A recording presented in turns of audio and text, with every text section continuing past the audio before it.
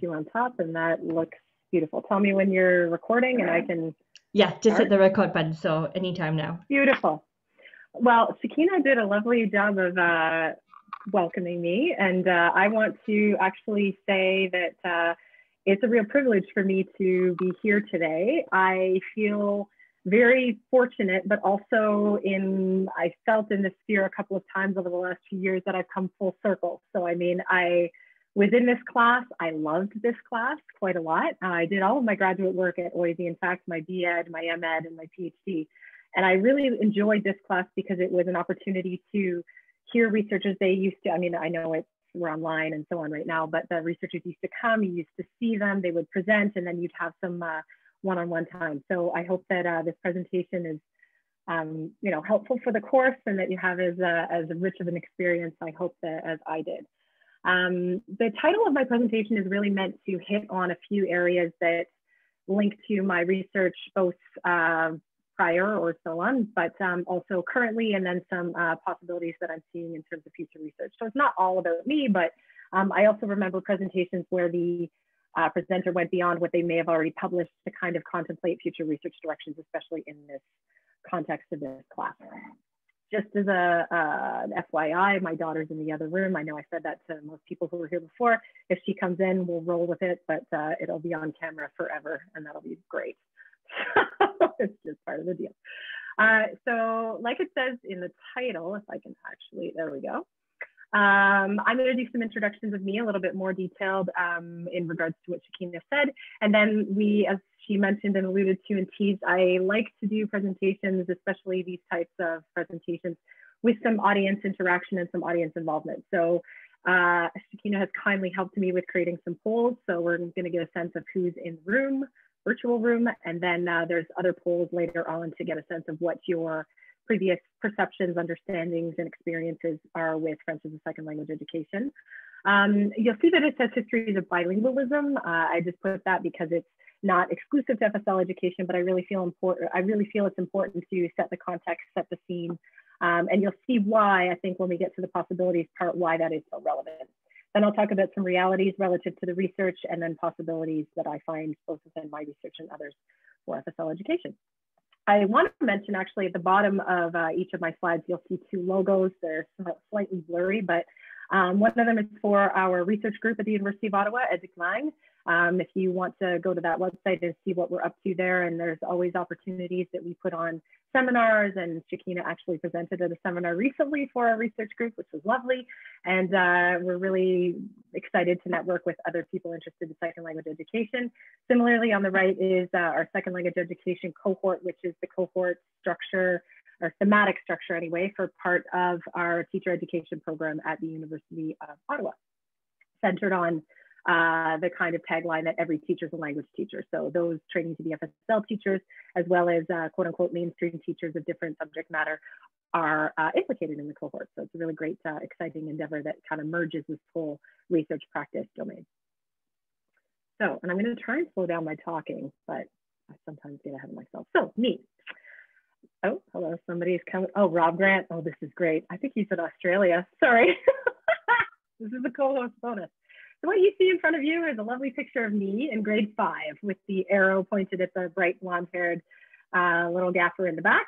So I was actually in the very first French immersion, middle immersion, French immersion generally, but it was a middle immersion class in Brockville, Ontario. So that's about 45 minutes west of Ottawa, 45 minutes to an hour. So that was quite an experience for me. So I'm coming at this topic and at basically my research and my work in general from the experience of having experienced it myself, the idea that you go into a classroom having some language background. For me, it was predominantly English. I came from an Anglophone household, and French immersion was something that was new. I actually really did not want to go to French immersion. I cried when my parents told me, and which is ironic because look at me now, but anyway. But I do remember distinctly, you know, the first day when the French teacher said a couple of, you know, security related fire alarm things, and then that was it. That was the last we heard her speak English. So I can remember that feeling of not having a clue what was going on. And then of course, you know, having come full circle now, I understand that I have empathy for that particular feeling, but I understand, you know, the bonus and the benefits of drawing from the repertoires that we have as students and how beneficial that can be. Okay, apparently I can only do this with my mouse. So what you see there is actually my second kindergarten class, and I taught them French as a second language as well. So I moved from being a student to studying French all the way through high school and early university. I got my B.Ed, and then I decided to go and be an adult in the community and teach. And this particular experience, not only are those little gaffers like in their 20s now, I think, or something like that, they're dead cute, but it definitely gave me a firsthand look into the life of a French teacher. I trained to be an IS teacher, in fact, at secondary, but in the elementary context, it was quite different. And it sort of opened my eyes to those beginning stages of dual literacy skills happening in more than at least one language for some of the little ones in that picture. Then we moved to, sorry, I want to actually move this. Oh, I can, there we go, that's better. Me as a bilingual teacher educator, you'll see, okay, there we go. Basically, that picture on the left is at OIZ. I taught a few FSL teacher education courses, the first of which was at OIZ in, I think, the year before I got the job at Ottawa. And on the right, I'm extraordinarily pregnant. But these particular pictures are very dear to me because it really is that first full circle of speaking to future teachers and getting a sense of their experiences as learners and their experiences as teachers of all kinds of different subjects, not the least of which was French. So diving head first into that, and given the sort of experience I've had, has been really helpful. I think my email is on. Oh my God, hold on a minute. Okay, I'm just gonna keep going. Basically then now I've become a parent. So my daughter is on the screen there, she's in the other room, but I've found it even more intriguing, this human element of what we do as researchers when our different perspectives come into play. And I'm watching her dive into learning French in her experience and watching what can happen at home and what can happen at school. So again, all of these different things are coming into play and really, I think I'm wanting to come into play from me as a researcher as well. So let's do the polling. I think Shakina has a couple of polls to start off with, just so I can get a sense of who's in the room and relative to your own experiences yourself. So I'm gonna do I have to stop sharing? Is that what I do? Actually, I think it will launch the poll even, so you don't have to stop sharing. Okay, I wanna actually just get out of this to turn my, for goodness sakes, I wanna turn my email off. Can I do that? Oh, there we go, that's better. Sorry, you're gonna get a look at my email right now. No worries, everyone's probably busy filling out the poll now. Yeah, okay, that's awesome.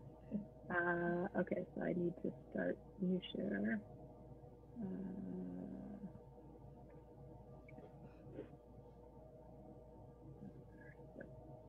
So I don't see the poll anymore. Is that normal?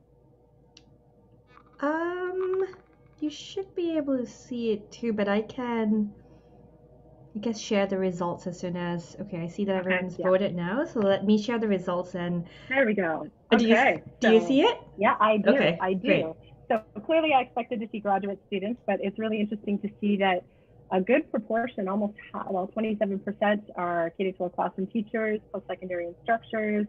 We've got some stakeholders in the room. Stakeholders, I can mean, consultants, anybody who is implicated in some way, shape, or form, and 3 professors. So it's lovely to see. I love the graduate students here too. So I think that's very helpful to know. Our next question is related to learning French as a second language, to give me a sense. It's a very quick yes or no.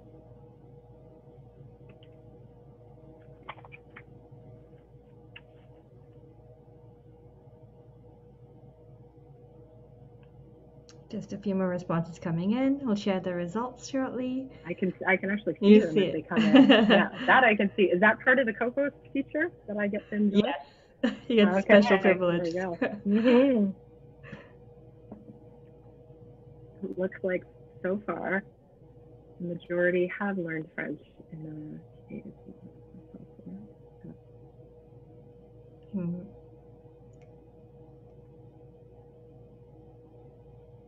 All right, maybe I'll go ahead and share the results. Yeah.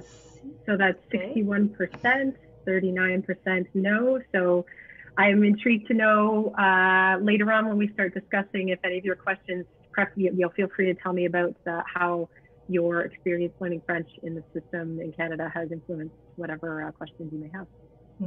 Okay, and the last one, I think, for right now. Now, this might be less because there's only a few teachers, if I remember.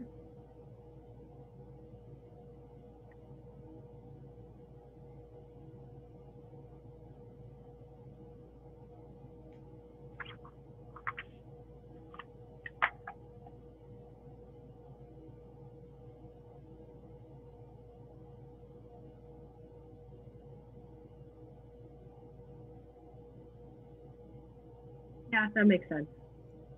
It's basically proportional. Yeah. Yeah.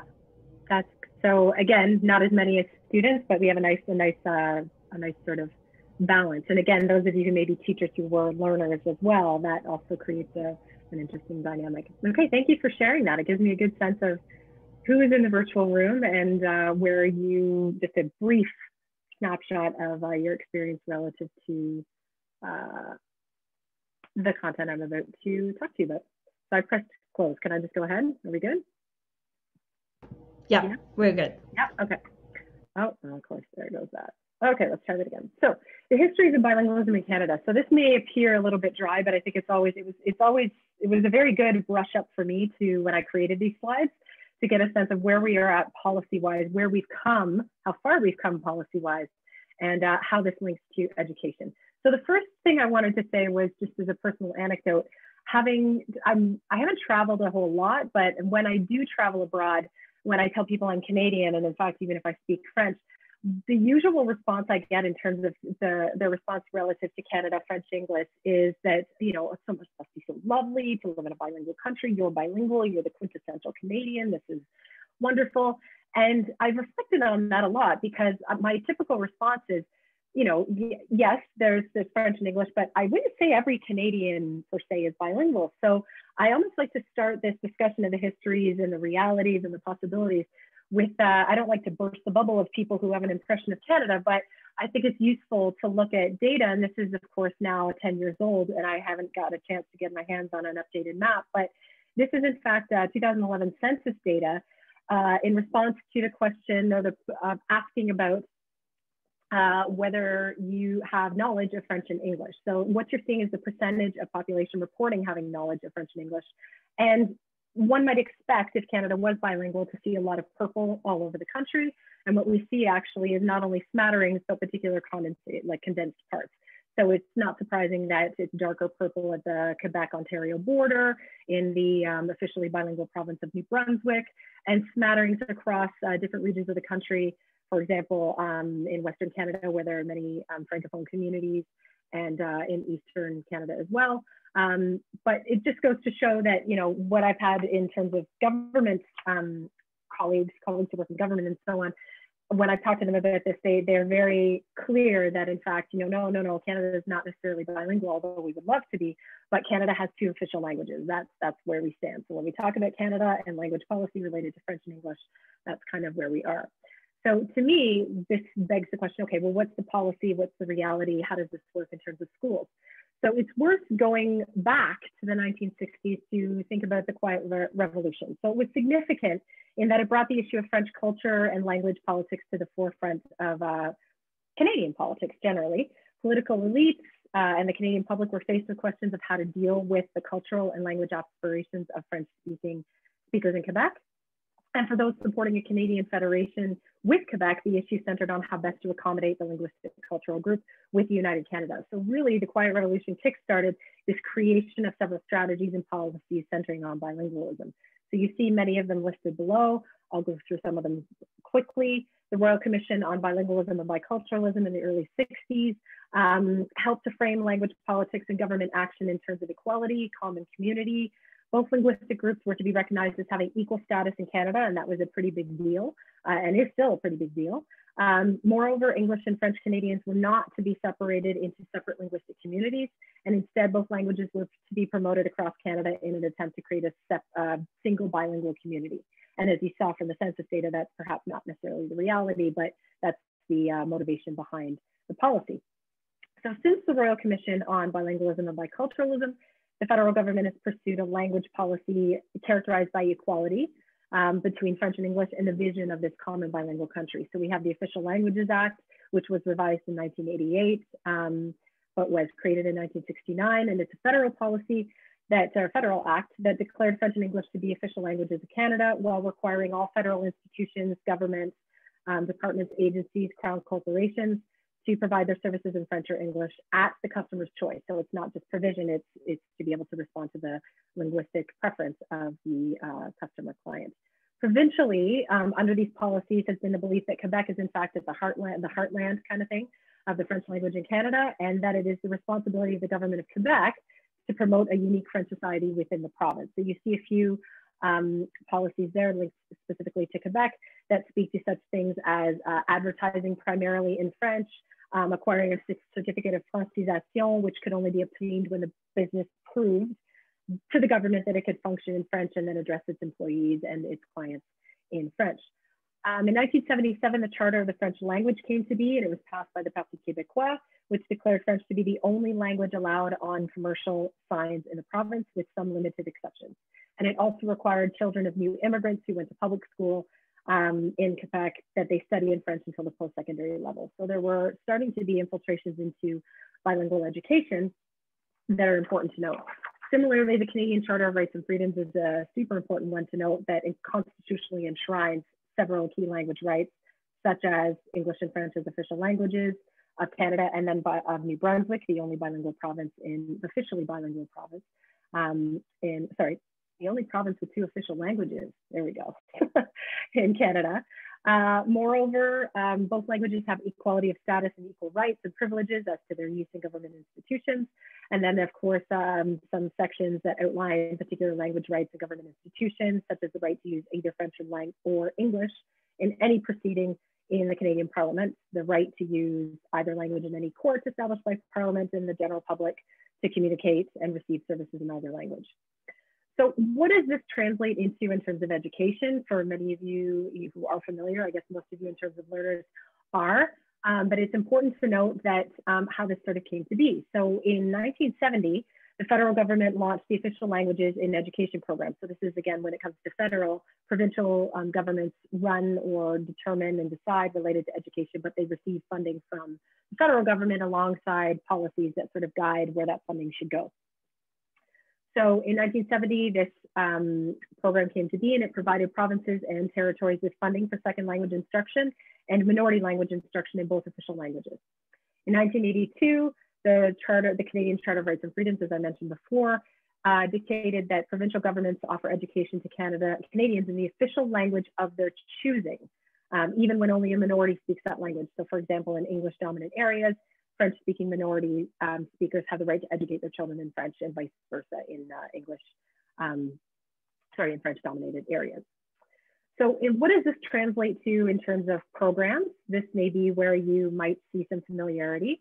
So in terms of the English as an official language programs, if that's a language that you're learning, it's not your language of schooling, so you're learning it as a supplemental language, as it were.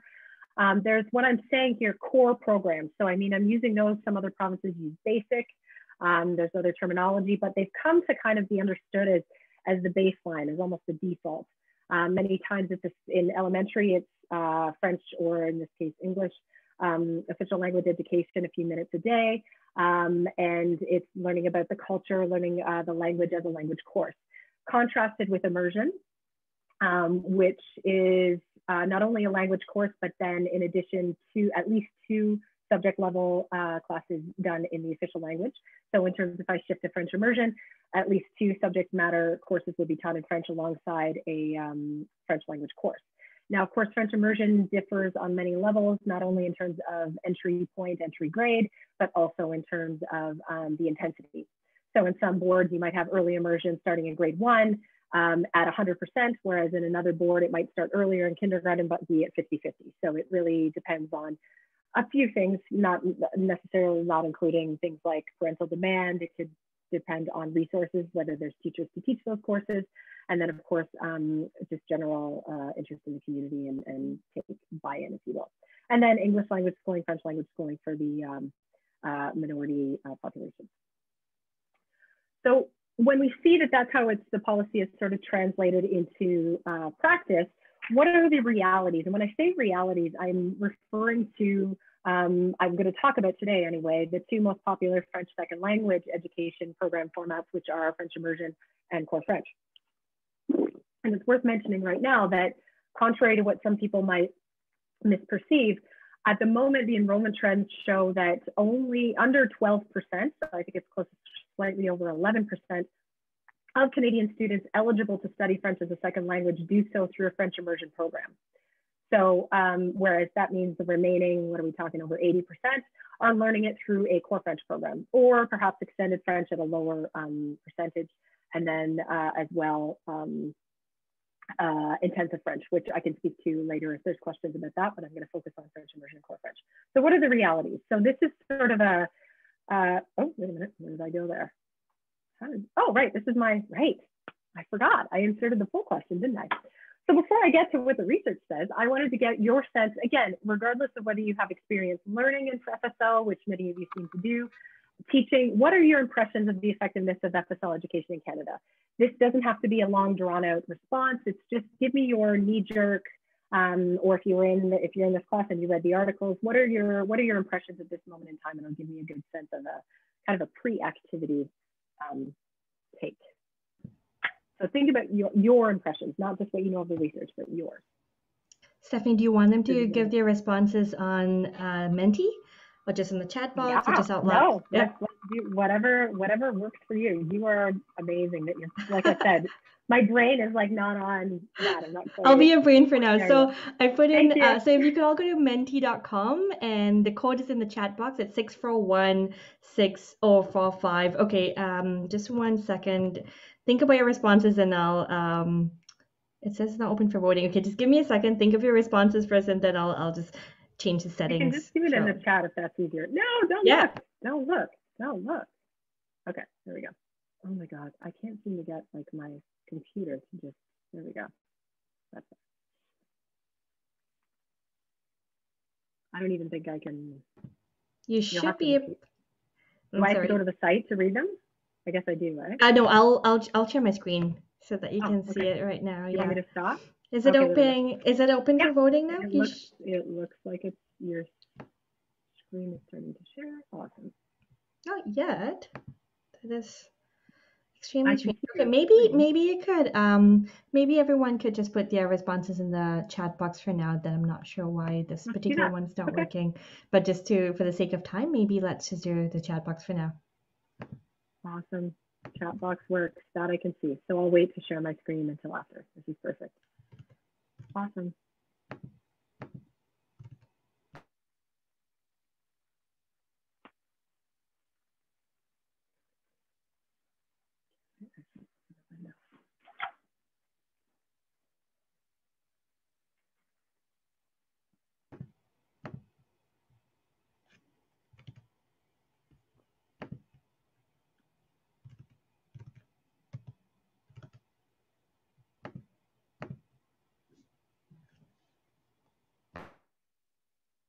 Oh, now I can't see the chat anymore. Oh wait, that's me.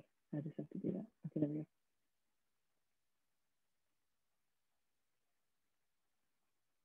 Okay, so I'm reading. These are all really, oh. So I think we got both going on now. Yeah, the Menti decided to work now. So some of you haven't put your responses in, you could switch to the Menti, but we also have responses in the chat box. Do you see those, Stephanie? Do you want me to read out? I'm in the chat. I'm going to town here in the chat, so I can see both actually, but I'm trying to focus. Yeah.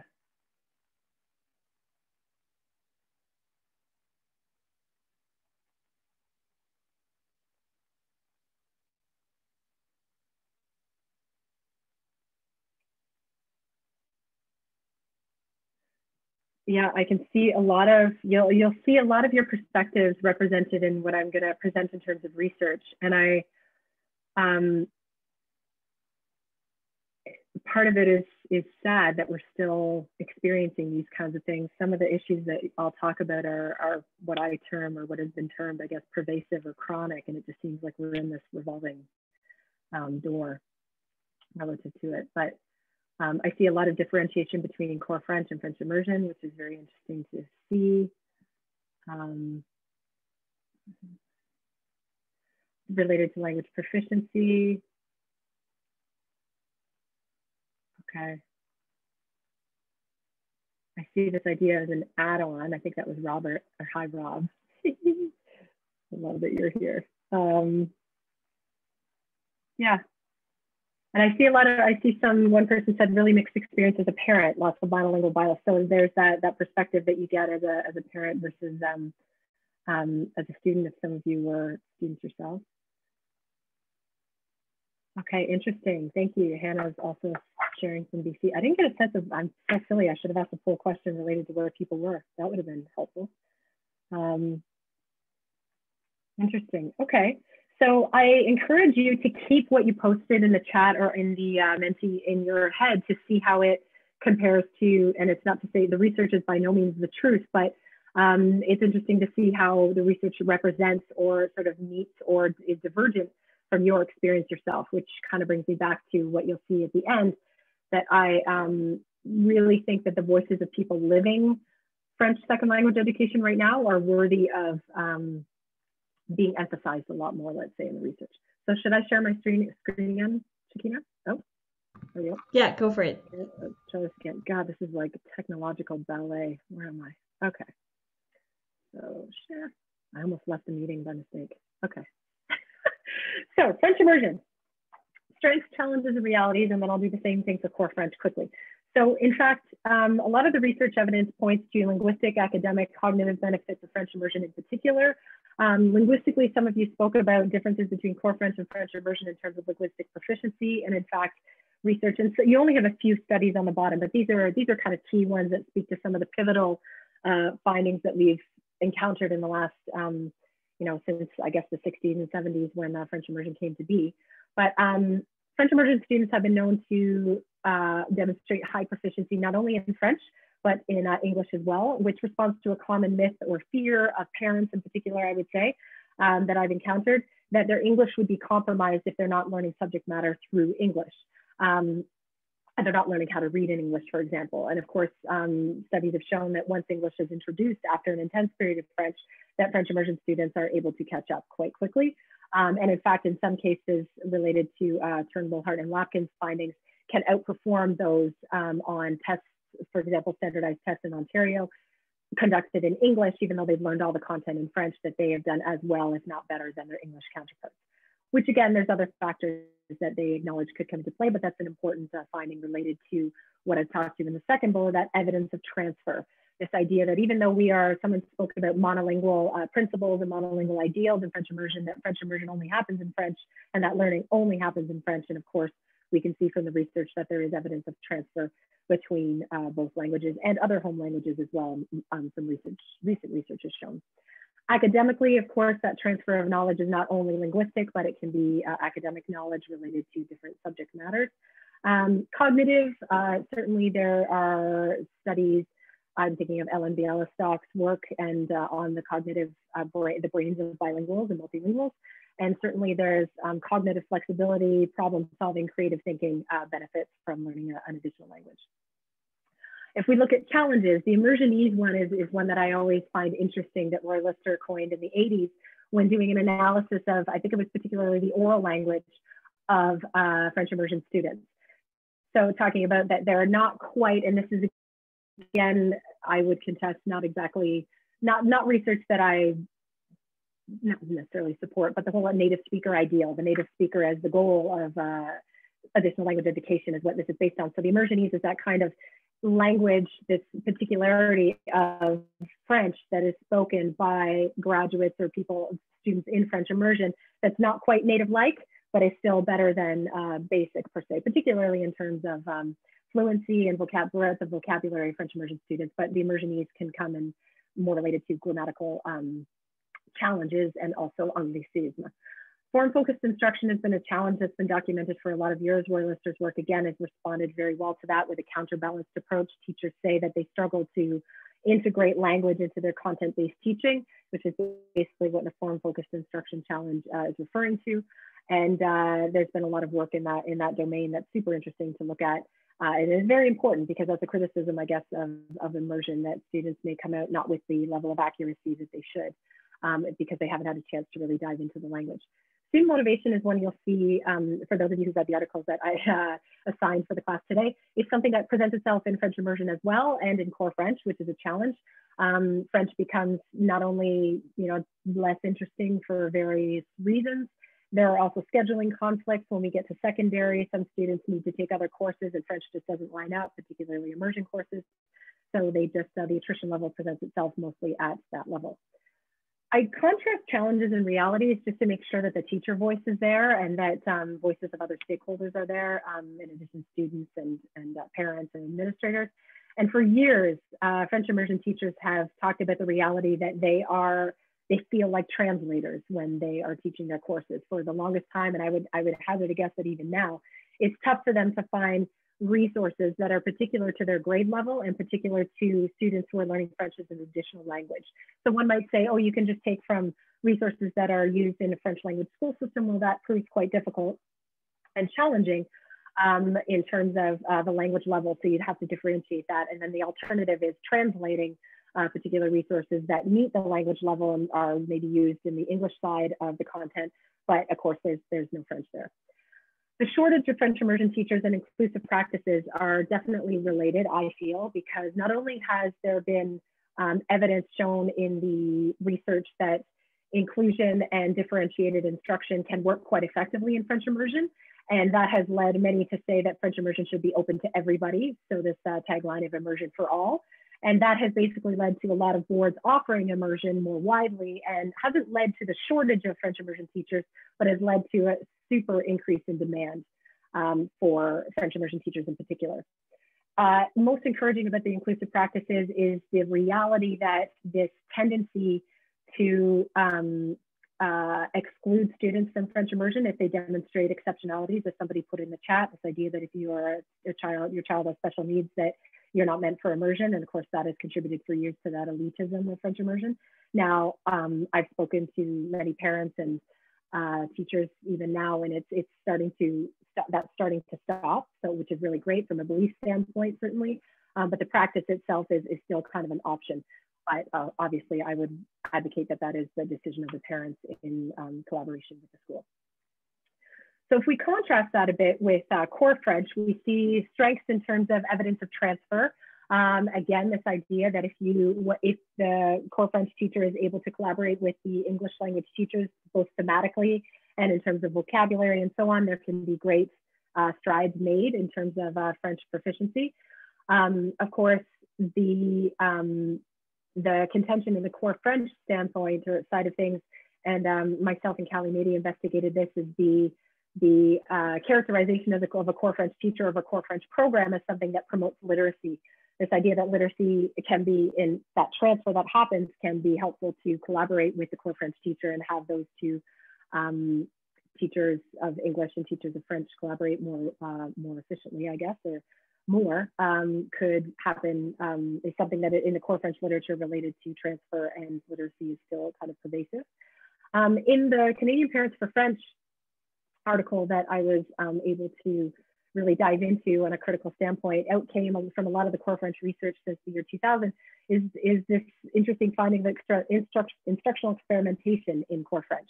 So such things as the AIM program, of course, started in core French. There's arts-based instruction that has taken off in the core French context.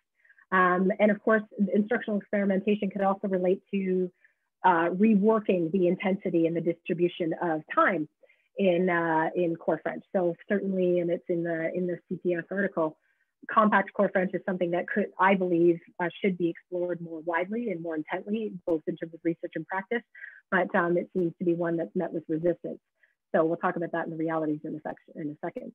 Challenges, low levels of proficiency. Now, one might expect that with less time in French that we would have lower levels of proficiency.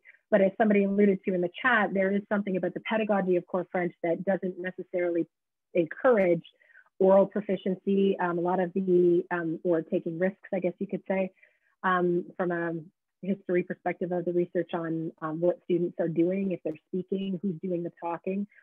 I think it would be worth also mentioning that A lot of the research on core French observational research shows that in many cases, the core French program happens in English, that there's not a lot of French spoken on the part of the students or the teacher. Layer on top of that working conditions of the undervaluing, the marginalization of core French in the school, the teacher who has a cart, who's walking around without even their own space to teach in French commonly. So it's really given a substandard kind of valuing in the grand scheme of the school. And that refers to, I guess I'm fluctuating between the challenges and realities now, what I talked about with Sharon in that article, the institutionalization of core French, that it's kind of an anchored prep time for mainstream teachers that some systems do not want to take away, they don't want to mess with. That seems to be a very easy scheduling thing. So it's become kind of the way it's done. And that, going back to the experimentation, when it comes to compact core French, there's pushback when it comes to that. The shortage of core French teachers in my mind, sorry, I'll talk about student motivation first. Attrition in core French is very common. It's been chronic, particularly at the time in most provinces. Ontario, I'm most familiar with, of course, where it's no longer a mandatory subject of study. It's mandatory from grades 4 to 8, at the very least core French, but French in general. And then in high school, there's usually 1 credit. And it's at that point, after they take the credit, that the motivation just dips off and they're out of there, they're done. So that's something that stakeholders are trying to respond to, teachers are responding to. And so this is definitely a pervasive issue.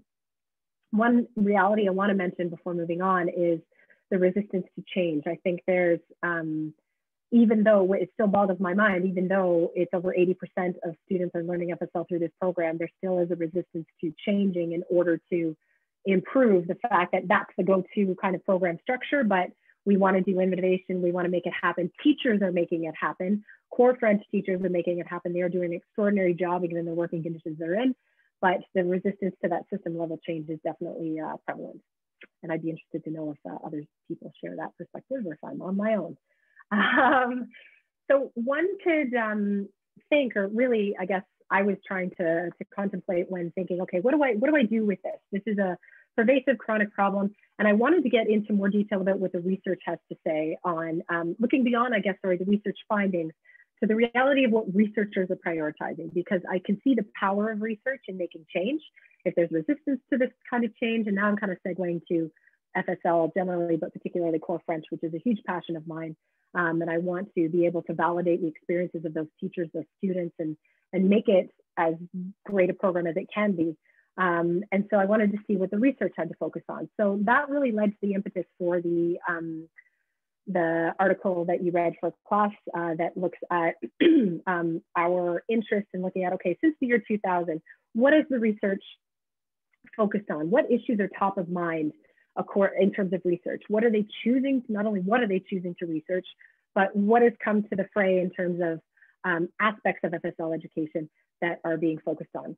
So even though programmatically we're going around in circles, and I felt like we're going through that sort of revolving door that I alluded to earlier, is that the same in terms of research? So I'm going to talk about that in a minute, and those of you who've read the article have a sense of what I might say.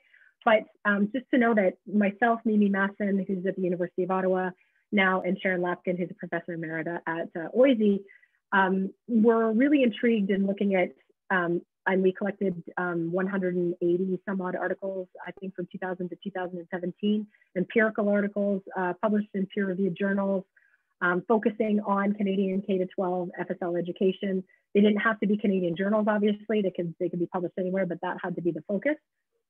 And that made up our database of articles to run some interesting analyses, I guess, on. But the first point was what issues are top of mind, and then we wanted to look at who is being researched. This article was actually just accepted. It's impressive with the Canadian Modern Language Review to get a sense of what, again, this idea of researcher decision-making around FSL. What has piqued people's interest?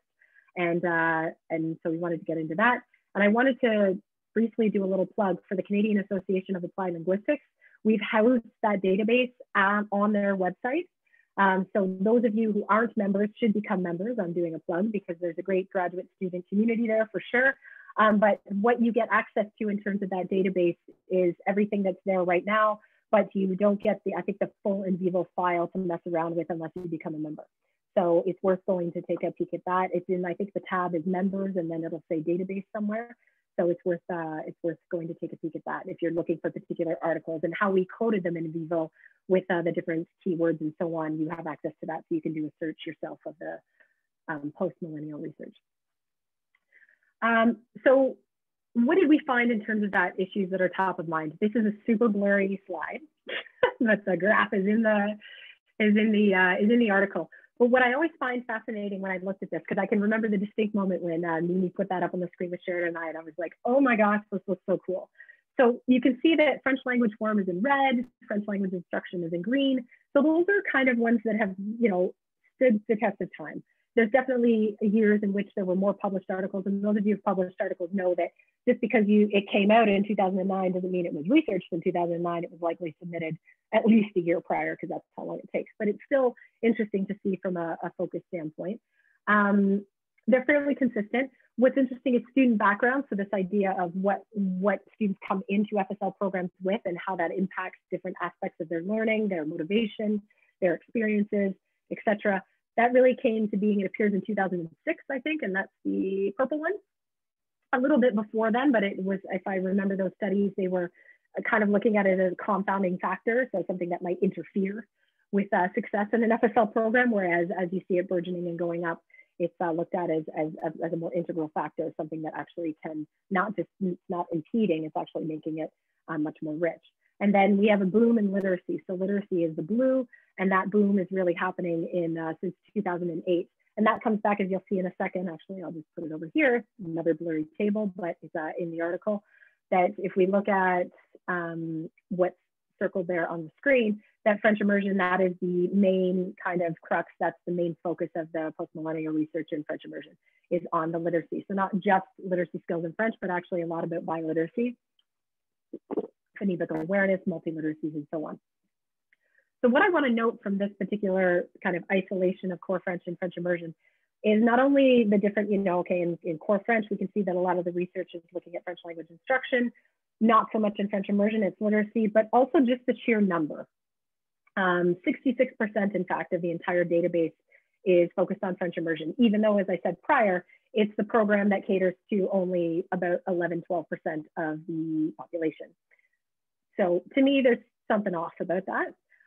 So it led me to, and my team and my colleagues, to want to say that it doesn't tell us much about what's happening in FSL programs other than immersion. That was my first thought. And you'll see too that the academics I admired the most are the ones that sort of are real about their thinking at the time. And I felt very strongly about this. I was like, you know, there needs to be more research in core French and so on. And then when I was, it's the same year of publication, but as I said, it was worked on prior. But then I started to think about it with Mimi, and we started to say, well, you know, okay, why do they have to be separate bodies of research? Why can't they speak to each other? Why don't they speak to each other? And I think that's a question we can discuss later if you want. But in that CPF article, we spoke about that a little bit more and talked about and hopefully highlighted in an effective way the ways that the two bodies of research can speak to each other and ways in which they overlap. Meaning that while they're going beyond this call, like we wanted to in the other article for more research in core French, that in fact, going beyond that to showcase the potential impact of renewed core French research emphasis for all FSL programs. So that research in French immersion can benefit core French, and that research in core French can benefit immersion. One might not look that way in the second vein of things, but or even in the first, but that there is potential for them to speak to each other. An additional area that I felt strongly in terms of that shift in my thinking, where research on both domains can speak to each other, was related to student motivation. Now, I linked earlier to student motivation being prevalent in core French for different reasons, but also it's prevalent in French immersion. So I think that there's an area to research there, but I wanted to look particularly at core French students and their motivation. So this is where I want to focus the discussion of possibilities, selfishly, but I want to get your feedback. I want to hear what you have to say. And I think it was a piece that came up in the chat quite a lot. And I think it really speaks to most, if not all, of the comments in the chat about this idea of effectiveness, that the student is at the core, and their motivation to want to continue to learn, whether it's mandatory or optional, is definitely something worth investigating. So just to give a general lay of the land, I've already mentioned the trend of attrition, but the core French trend is most alarming. Now, this is a stat that I refer to continually, that 3% of grade 9 students who come in and all take core French or all take some level of FSL, 3% of them continue to grade 12. And that's a stat that's from about, I think, 2010. A lot of people think like, wow, okay, what's happening here? And I've given you some examples of factors.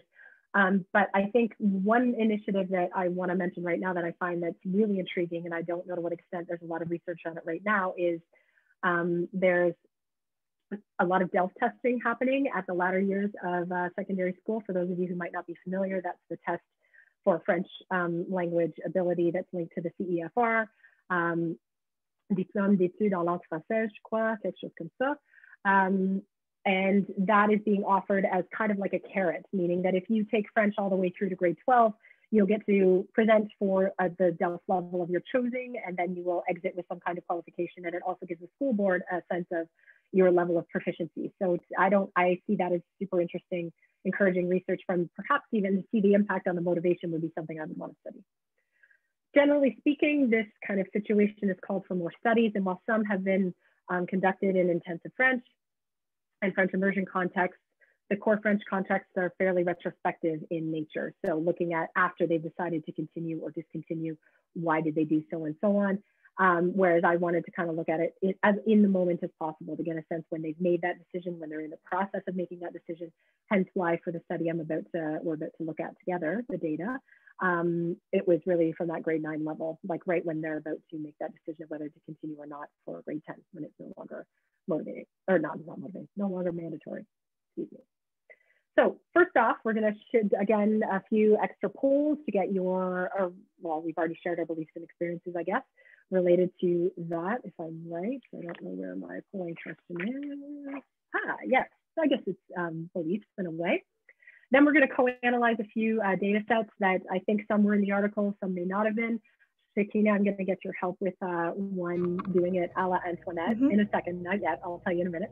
And then to me, I want to end with critically discussing the so what. So not only in the context of this particular body of research, but also in the larger scale realities that we just talked about, and then in the larger scale of the bilingual policy. So hopefully we'll get a chance to talk about that. So here we go and share. So are we able to go to Menti, or what would you prefer for this? Yeah, I can take us to Menti now. Okay. Okay. This is the idea of motivators. So if you're thinking, or just imagine a grade 9 student who wants to continue in taking FSL when it's no longer mandatory, what do you feel is their main motivator, would be their main motivator? In your experience, again, it doesn't have to be linked to research if you've read the article or anything like that. Wow, there's a lot of activity in the chat. Well, yeah. So just to get a sense of what you feel is the main motivator.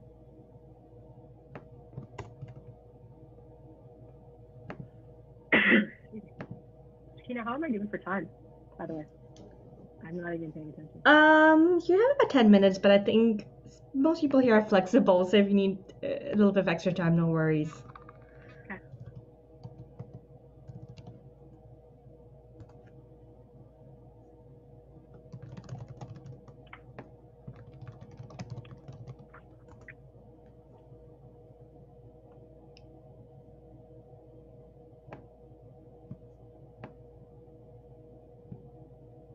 I like that one.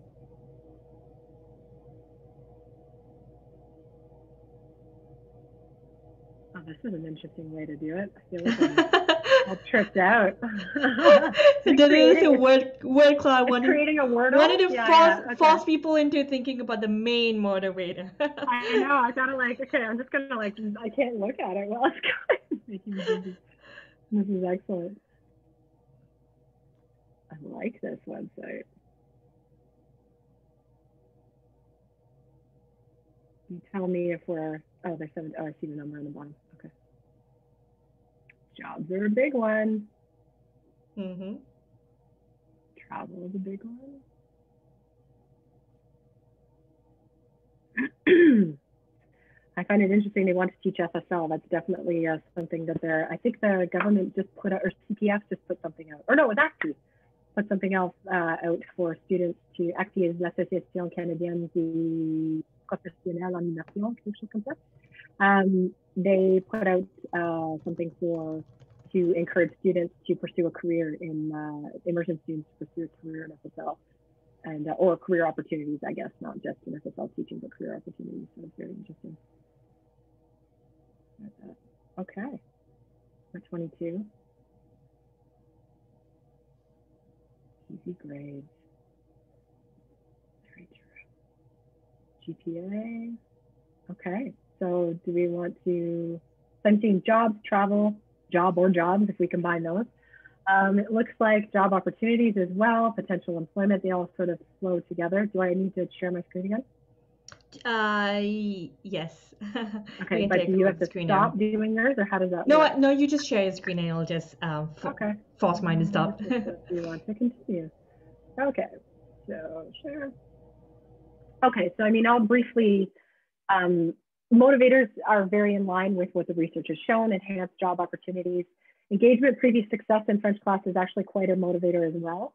Many of the studies on the screen have demonstrated that these are mostly related to core French, I should have mentioned as well, even though the prompt was related to FSL generally. Confidence gains from French class, again, linked to French class as a potential motivator. Prospects, not only for jobs, but enhanced post-secondary is a few. Importance according to French and English, and then the desire, that one is a whole other conversation.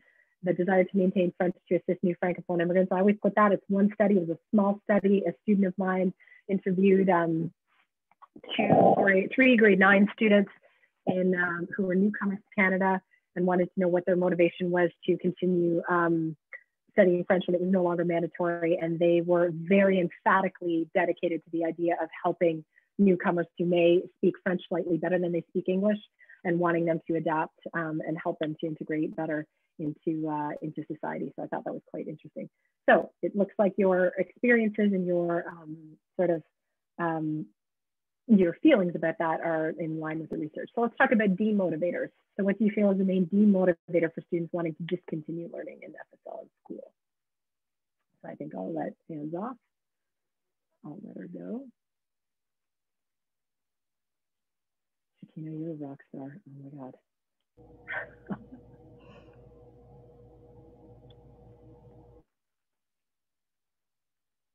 Okay. Maybe this one has stumped people. Oh, she's putting in the link, I see.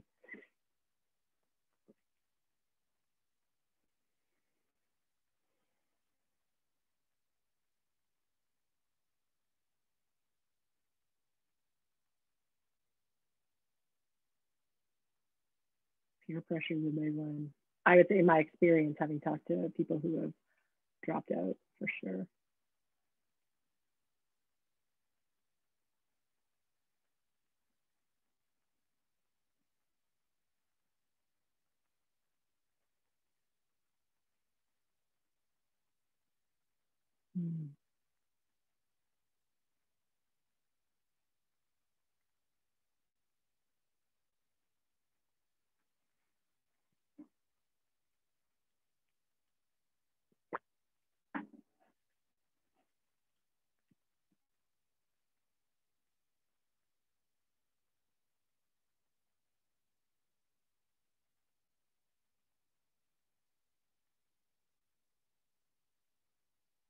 I'm seeing grades is the central one. So I would, I'm certain, as I said, I've spoken to many people, many students that I've spoken to, not in terms of research, but just anecdotally, do talk about the fear of if they're not doing well in French and their grades aren't good in French, then obviously they're going to drop out. Whereas I saw in the previous one, there are a few people that said that if you're doing well in French, then you might be more inclined to continue on because it's an easy grade. In fact, so here I go. And it might not be, obviously wouldn't be a surprise to people who read the article and the existing research, that it really is linked to their perceptions of their competence, but also their beliefs and their experiences in a French classroom, which they link to the language. So we have perceived lack of oral proficiency, French is too difficult, boring, risk of bad grade in French class, which is definitely part of it. No room in the timetable for French. French is not perceived as important or useful, and no role for French in the future. So these pieces I find most interesting when mapped with the motivators, that if one were to, if I go back, engagement, previous success in French class, and confidence gained from French class can be a motivator. And it can also be that the flip side is it can also be a demotivator. But the negative attitudes and the negative attitudes towards your own perceived competence and your attitudes towards the experience of learning French is definitely pivotal and seems to be more pivotal in the demotivating side of things. So for me, when I looked at this literature in more detail, wanting to dive into the grade 9 core French experience, it became, I could see indications of this dynamic nature of factors. So if jobs are prevalent and they're a motivator, can they out-motivate the demotivating factors? And how do they interrelate? Like how do we address all of this? There's certainly simple ways in my mind that I suggest in the article to do that. But what I wanted to do is dive into some of the data to co-analyze it so you can see it from the student voices themselves. So, I mean, this is a quick slide. If you want to know more about the study itself and what was done, you can definitely take a look at it if you didn't read it for the class, if you're from outside of the course itself. But what is most useful, I think, in this vein is that survey that asked participants to indicate their intent to discontinue studying French next year. So they were grade 9 core French students in Ontario, and explain the reason for their choice. And then the focus group focused a little bit more intently on their experience learning French to date, desire to learn it in the future, and their opinions about French being an obligatory subject of study. So this was ones who wanted to continue and discontinue together in focus groups. So this is just a test run to give you a sense of what we're looking to do. So I don't mind if you pop your microphone on or raise your hand, or I don't know, we can do that at this point. But I'm going to show you a couple of citations from the interviews, so to give a sense of what I'm wanting to dive into. So this is from Carmen, and those who start with a C are ones who have indicated that they are going to be continuing in grade 10, and those with a D are discontinued. So this is one from Carmen, who says, I'm not a strong student in French, but I know that learning French and being able to speak another language will help me in my future. So I guess the first prompt is, this student might seem motivated by what? One might, I guess I could do a think a lot on this, and then I'll go to the next one for time. So one would look at the quote and say, okay, the student seems motivated by, it's going to help them in their future prospects, as we were talking before. And then conversely, the student seems demotivated by the fact that they're not necessarily too strong. So there's a demotivating factor there in terms of engagement, but they're still gonna hash it out. So there are these competing factors that contribute to their decision, but one usually outweighs the other. And again, this idea of this ought to kind of piece coming into, I know that learning French and being able to speak it will help me in my future. I've heard it enough. It's been presented to me enough so that I've sort of bought in. So it's kind of those prompts that we're going to go to in a second with the second set. So Shakina, do you want to be Courtney? Oh, yeah, sure. Antoinette Gagne showed me this.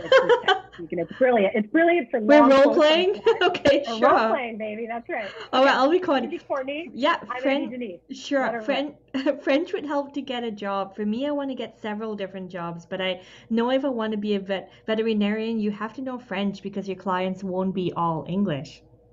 I was told a lot growing up that in order to get a job here in Canada, you need to know French. As I've grown up, I hear a lot of people saying, oh, you need French. And French is a benefit, but it's not mandatory. And it kind of makes me feel really bad because I really, really struggle with French. And then you say, oh, you need it. And I'm like, oh, no, you don't. This is grade 9. This is exactly how it's taught. So what can I say? It's a benefit, but there's a lot of... Like, you're not always going to need it.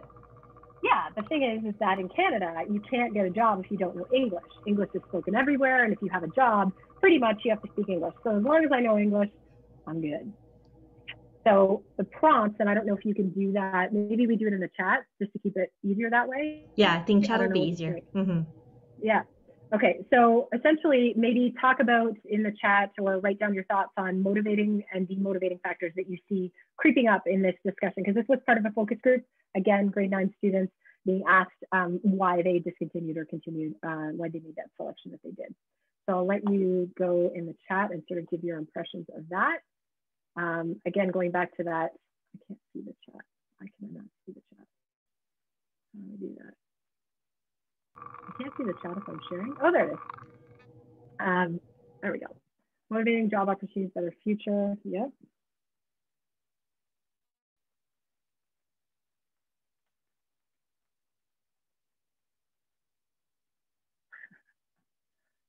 Selena, I agree. I guess I don't think it's sad. You'll see in a minute. I don't think it's sad. I think it just has to be nuanced a little bit.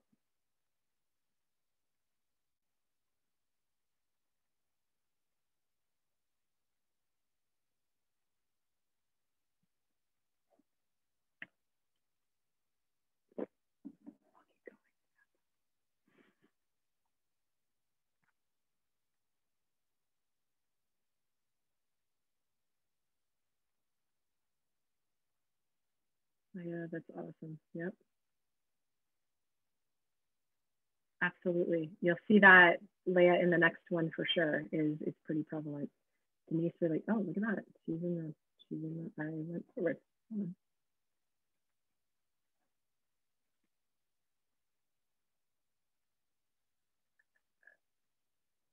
Right. Okay. So I'm seeing a lot of, and again, this is not right or wrong. It's just what jumps out at you. It matches the existing research in the sense of job opportunities really being a motivating factor, connection with potential clients in whatever job you might be working in.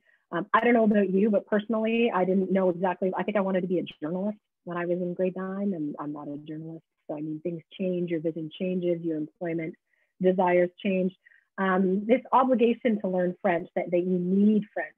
As I've grown up, I hear a lot of people say, oh, you need French. And I find that really interesting. To me, from an adolescent perspective, they don't like to be told what you need, or they hear it and they're like, yeah, whatever. So to me, I think that engaging with them on where they're at is a huge piece that could be taken advantage of a little bit more in core French in particular. Of course, the demotivation, they are struggling with French. I think there is saying they didn't get bad grades, or that's the other one. Potentially limited time frame for the usefulness, not sure whether they're going to need it or use it. And you're not always going to need it. That's kind of an interesting one. Let's go to similarly, a societal model. Oh God, the chat is so interesting. I don't know what to do with myself. Oh yeah.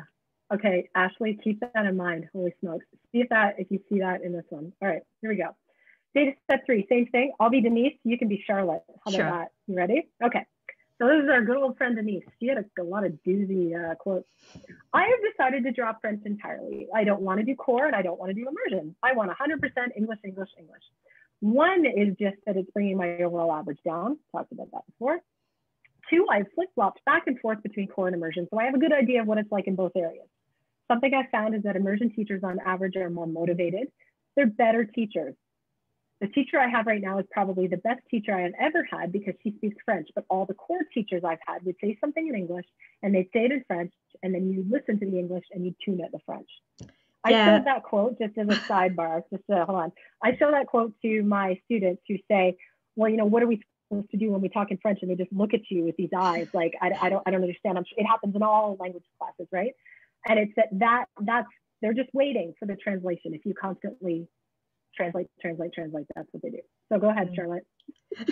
Yeah, so you don't get the point to understand what you'll keep it in your head. Like, I prefer my old teacher. She refused to speak English even if you were in core. She would only speak French and you had to figure out what she said, so you had to pick up the idea yourself. I feel like this is the best tactic, but it was like above our level. I think if you understand it, she's a great teacher, but if you don't understand it, you're left in the dust. And I was one of the kids who was left in the dust.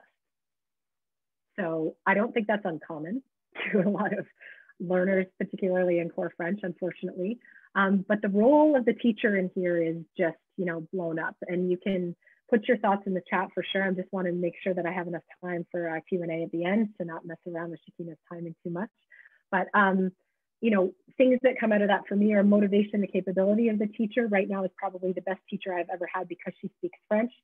Some may think, and I've had student teachers in my classes think that, you know, connecting with the students is number one. But again, if you aren't giving them not only the environment in which to take risks with the language, but the modeling that they require if they're leading the class and not getting any French, it's a very difficult role to play. And I think one that not a lot of other teachers have to play, but French teachers are very kind of specialized in that way. Challenge of figuring out French. And then the other demotivating factors are bringing the average down, which we talked about. Expectations of immersion in core and translation into English, not speaking French all the time is definitely a demotivating factor. So everybody, if you're ever doing a conference presentation, should have a slide like the following. It's your go-to slide if you're out of time. So I'm actually at it, which is a dream. And this is my go-to main points to take away. So for me, the main points to take away, I have that book there that I'll talk about in a minute. Main points to take away from the previous slides that we've looked at in terms of motivation are that motivate to learn FSL is not as clear-cut as we may think it is. And it's important to kind of listen to, I've started listening to approaches and tactics from the field to try and motivate students to continue in French, or even to motivate teachers to come to the field. And it's very, very intriguing to me that they're doing this from a perspective of not really asking teachers, why do they want to become a French teacher? Or that's only part of the discussion. A lot of it comes at it from, there's jobs in politics, there's jobs in, or the civil service and so on. But jobs may be a motivator, but it's more complicated than that. That's what this data sort of says to me. Is it a real motivator for continuing in school, which is if we're talking about that in particular? And do motivators have the potential to cancel out demotivators? In this case, I don't think they do, because they're not only drastically different, but I think that I don't think that we have, and the other data that I didn't present in that article is the looking at it from the theoretical perspective of ideal second language selves, that the core French students don't have a clear sense of who their ideal second language self is. They don't really think that much about French into their future and how it links too much beyond grades and perhaps post-secondary. The other striking thing to me, which really led me to these particular pieces that I'm looking at now, is that when they're asked in the focus group if their teacher had ever talked to them about what motivates them to take French, every single one of them said, I've never been asked that question. Now, they're grade 9, so they might not remember, but it was pretty, not surprising to me, but I thought, why aren't we asking them this question? Why aren't we engaging them in activities that are their whole point is to access their motivation? And I found that in the EFL literature, and this book that's on the screen right now is one that actually does that. It taps into their motivation to learn English, to be an English speaker. And in my opinion, the activities that are in this book would be really interesting, and that's the kind of work I'm doing right now, to engage in discussion with students as young as in grade 4 to get a sense of what's motivating them to learn French. What do they like about French? What do they think about their future French self, whether that be into their long-term future or really just, next year? One of the things about the action-oriented approach is this idea that language is language is used to perform social acts. So what social acts are grade 4 students doing right now in the languages they know? And if we show students doing that in French, could that be a motivating factor for them? If they have a grandparent who has Alzheimer's and they hear that a benefit from learning another language is to stunt the development of Alzheimer's, which there's a lot of fantastic research that does show that, then maybe that's a motivating factor. And I mean, we never know what's going to motivate students at a particular given time. So to me, I want to begin by examining profiles of, in this case, it's second language learners in English, but I've been trying to kind of work with the profiles that are in this particular book and see if we can do the same thing with FSL, and not necessarily publish a book, but pilot some of the pieces with students and teachers and see what they think. The other piece is that, and I like this publication that was put out by Casalt a few years back, it's a literature review on the impact of second language learning. You'll see that Casalt has actually reoriented and has a big promotional campaign of learning languages, they do this and they talk about all the benefits individually that are research-based. And so to me, this idea, and again, it goes back to that focus group thing where nobody was asking them. So future efforts to motivate students need to respond concretely to what demotivates them and connect more relevantly to what motivates them. So it's not just a matter of, if jobs motivate them, then let's talk about jobs. It's actually looking at the pieces that are demotivating at the same time and responding concretely to those. And then in that motivating piece, as job opportunities were huge in that Wordle, they're huge for students too. They're hearing it, but I think that there would be usefulness, and I'm working with some colleagues at Statistics Canada to start nuancing that idea of employment opportunities. What does that mean? Does it mean I have to get a specific job? Does it mean that I just have to, learn French and the fact that I'm bilingual is considered an asset? Even if I don't use French, that's one of the things we're starting to look at, is that, to what extent does, in the census data anyway, demonstrate that knowing French and having a working knowledge of French will get you a better paying job, but the better paying job is not necessarily, you're not ever going to use it. So, I mean, that to me is that nuance that we're trying to kind of get at, because I feel like it would speak to students younger students, if that's the kind of motivator that we're going to be, that is basically emphasized. So that's all I have. I have this pretty slide that is final. Shalina will recognize the nice logo because I think it was hers used in another slideshow. I love to talk. I'm a nerd. Contact me anytime. Thank you, Shakina, you. By email. I'm on Twitter. Again, go to the Edgeline website or the cohort website if you want to see what we're up to at the University of Ottawa. But I'm really, really intrigued to know what you think about this topic, about FSL generally, and other aspects of your engagement with policy and reality. So thank you very much for having me. This has been a real trip. I've gone overtime by enough. So yeah, thank you. Thank you so much. And my daughter didn't come in. She didn't. Hopefully she's enjoying the pizza in the movie.